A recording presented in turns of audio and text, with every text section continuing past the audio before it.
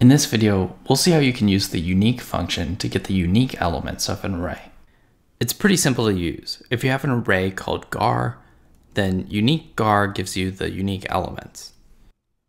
Simple enough, although you may have noticed that the order in which the elements occurred in the original array is different than the output.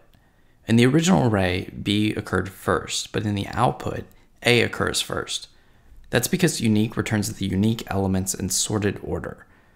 Let's try that again, but this time we'll call unique with return index equals true. With return index set to true, NumPy gives us a tuple containing the unique elements array and a corresponding array that tells us the index at which each element first occurred in the original array. For example, A first occurred at index 2 in the original array, B first occurred at index 0, and so on.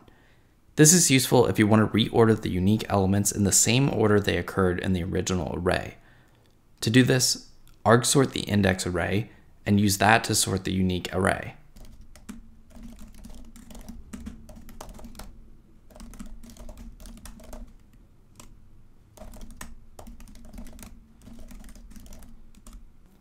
Another sweet feature of unique is that you can tell NumPy to return the count of each element. To do this, just set return counts equal to true.